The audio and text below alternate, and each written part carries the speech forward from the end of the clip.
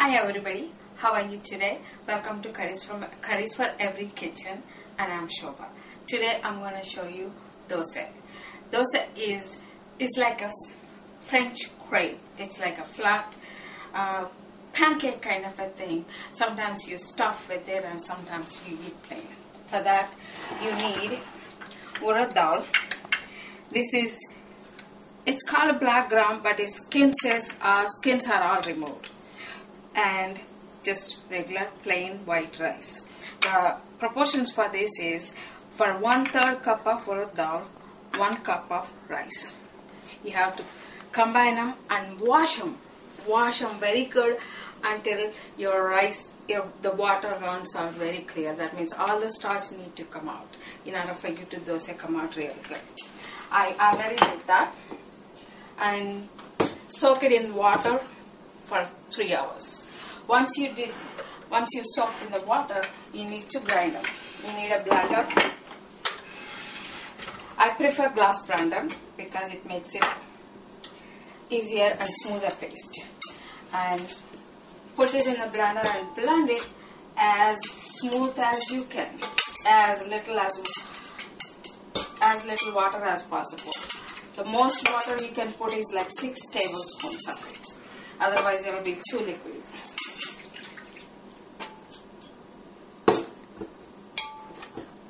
And I'm going to put 1 tablespoon first, and then pulse it. By the way you're pulsing it, it'll combine everything.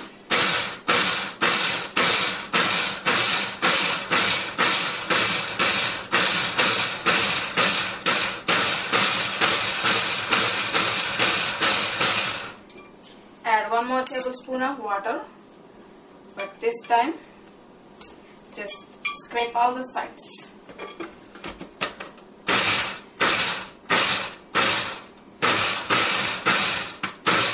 And let the blender run until you make a smooth paste of it.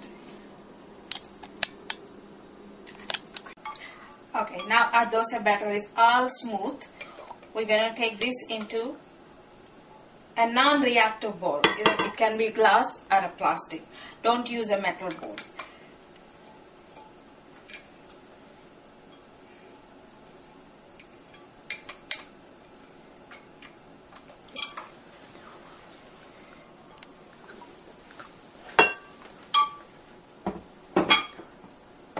To that, add a pinch of sugar. It's 1/4 teaspoon of sugar. And mix it well.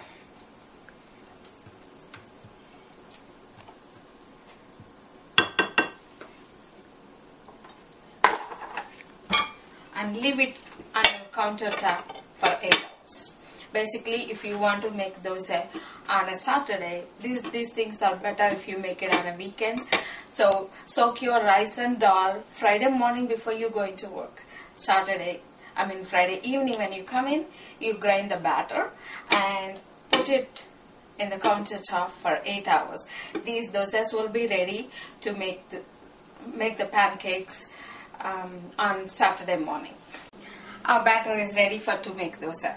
You can see it has a little bit of bubbles coming up, and it raised a little bit, and it smells wonderful and little fermented. Now to this, you need to just dilute a little bit. Add a little bit of water, maybe like 1 or 2 tablespoons of water, and then make it. And add salt to your taste.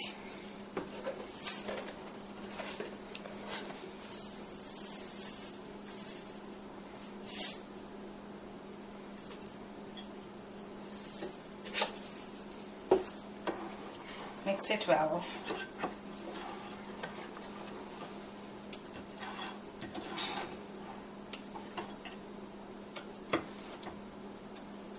You need dosa batter to be little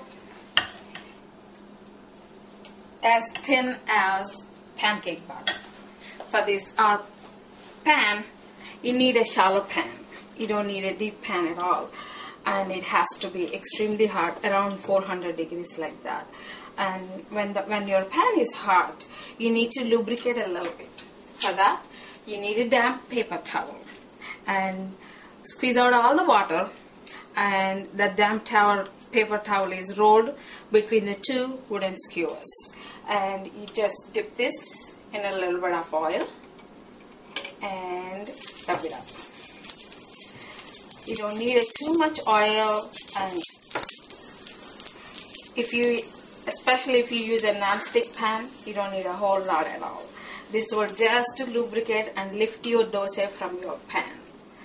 To that, for that hot pan, you need to cool it a little bit in order for your dosa batter to spread. So you just take a sprinkle of water and sprinkle it on the pan. And when all the water vapor is dancing, your pan is cool enough, you put a spoon of batter and go in a circular motion. Spread it as fast as you can and as wide as you can. Try to keep it in the center.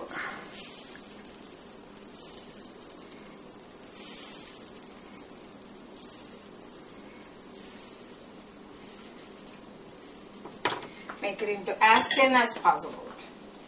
To that, just take a little bit of oil, just go around the edges like that, 1 or 2 drops, just to lubricate your pan and give a little bit shiny to your dosa.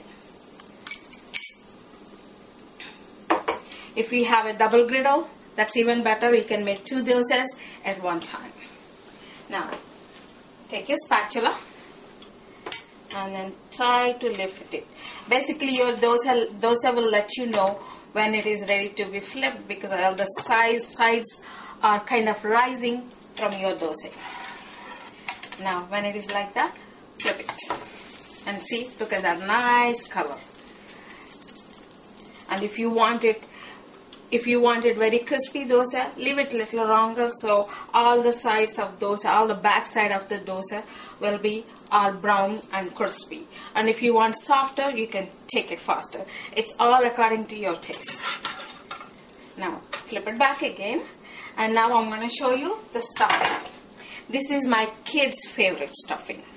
You take a little 2 slices of regular American slicer cheese and pull it up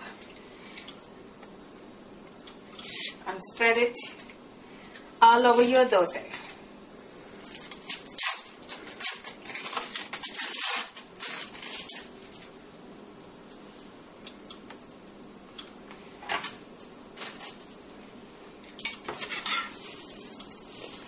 And fold it.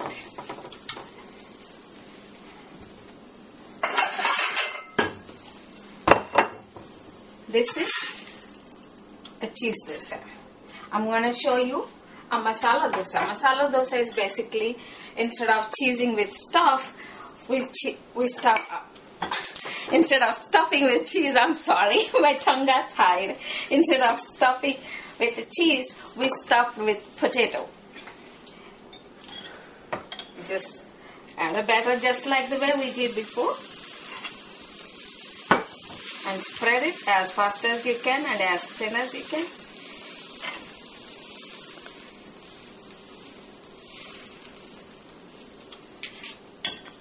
Add a little bit of